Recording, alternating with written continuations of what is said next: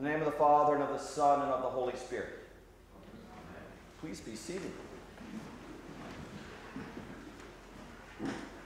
So a couple weeks ago, when I looked at the gospel for today, and I looked at the calendar and saw that First Baptist was coming, and we'd invited Vinny to come preach, the Baptist tradition often doesn't use a lectionary the way that we do.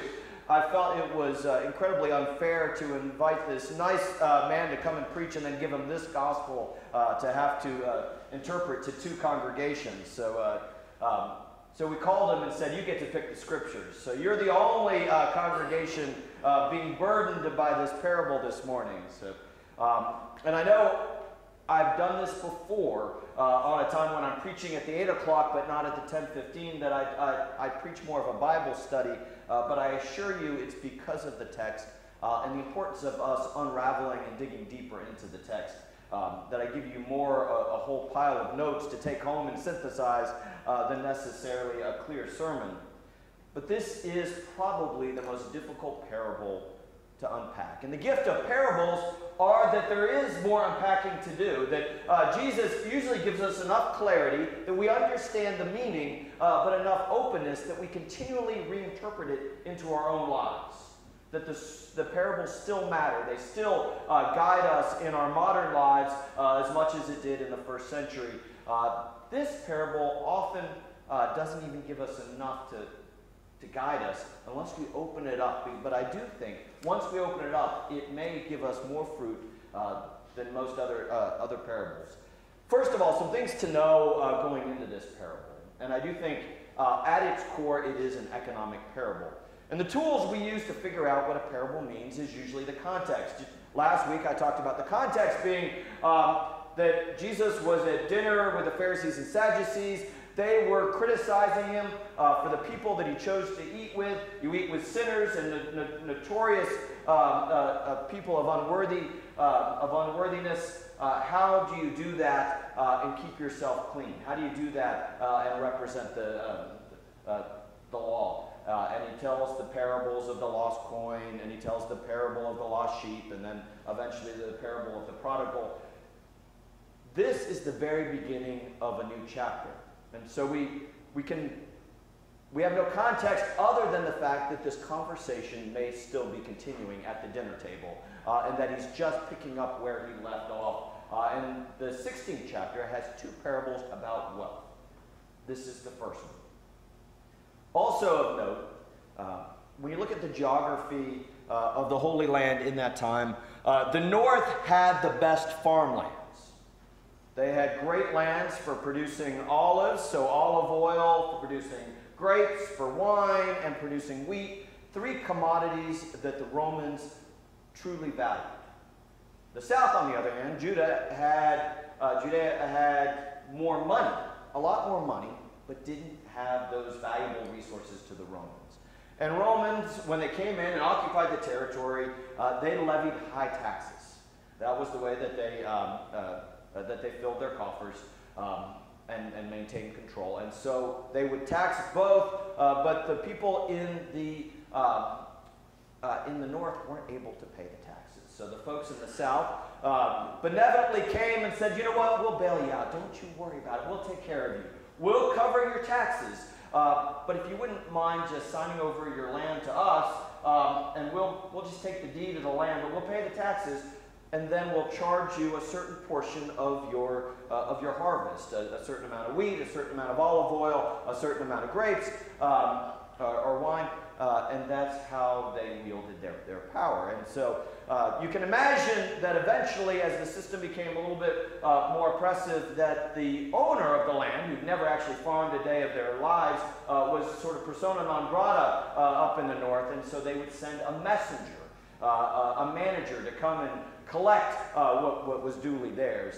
And one other thing that we know from this system, from other chapters in Luke and from the Gospels itself and history, is that everybody in the system lined their pockets by padding what was charged to the people beneath them. We know tax collectors made their living by charging more than the taxes due. We know from the 3rd chapter of Luke that the Roman soldiers would supplement their income by not only the spoils of their victory, but using the might of their sword to extort more money. And we know that the interest charged would be an oppressive tax, and that the manager would line his pockets so that he would get a little bit more by increasing how much is due to the owner, and then taking that for himself. So we have all the different cogs in the system when this parable plays out. And remember, Jesus uses things that were fairly ubiquitous in his parables, things that people were familiar with. And this economic system was very familiar as a sheep and a shepherd or a lost coin. And he uses this story.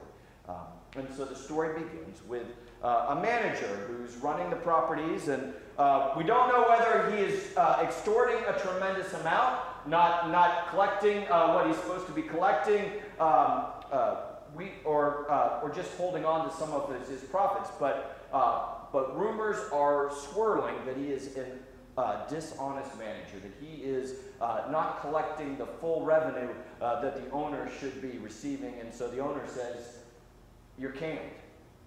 And the guy all of a sudden takes a different look at the economic system that he's participating in. He takes a step back and says, "My goodness, I'm going to be beneath the bottom, because I don't even have a farm or farming skills. My back isn't hardened from years of work. I have no place in this economic system." And all of a sudden, I imagine he was a lot more sympathetic to the way that the system kept grinding and closing in on those at the bottom of it. And so he decided what to do. He said, "I need to ingratiate myself with those at the other end of the economic system. I need to switch teams. I need to be on the side of the poor, because at very least they'll take me into their house." And so he goes and he renegotiates with everyone. And a manager has the voice of his owner. This is a pride culture. Whatever he says goes, because the owner would never say, "He didn't have permission to do that. This is his hand." And so he plays his hand well. He says, the owner, in his incredible generosity, has said, "You can pay 50 cents on the dollar.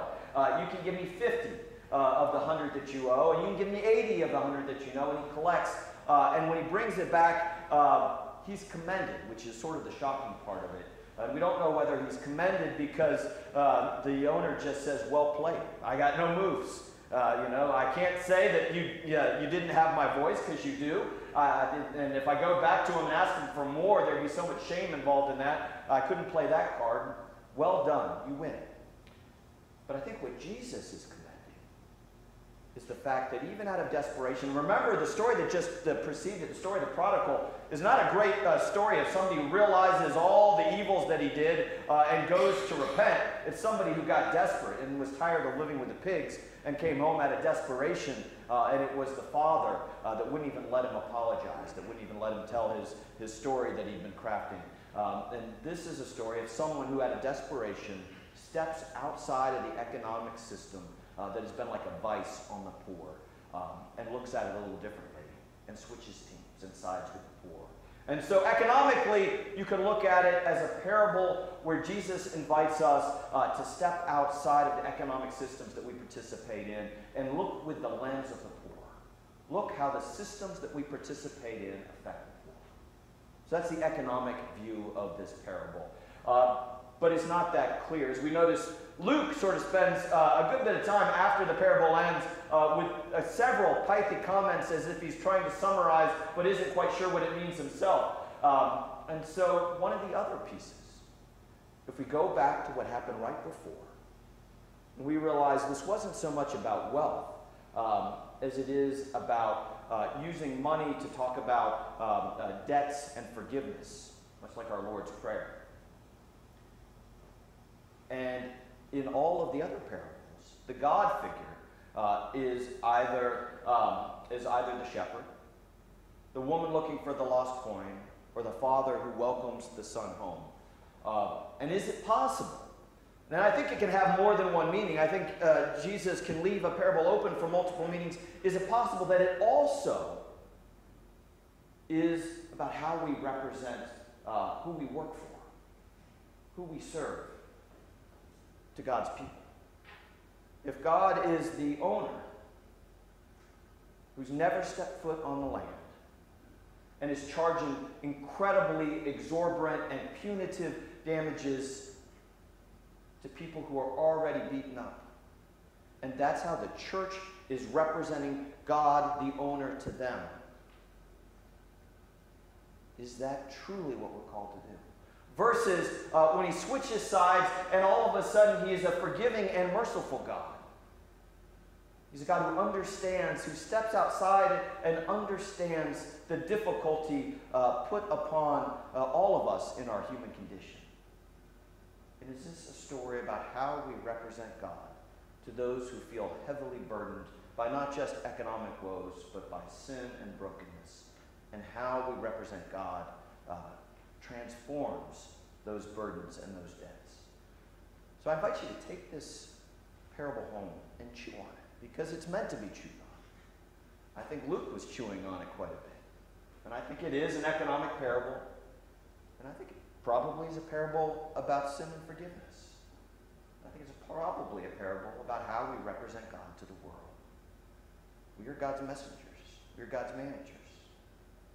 How do we convey God in the way that we treat others, in the way that we forgive others, in the way that we talk about a forgiving and merciful and loving God to the world? So read it, chew on it,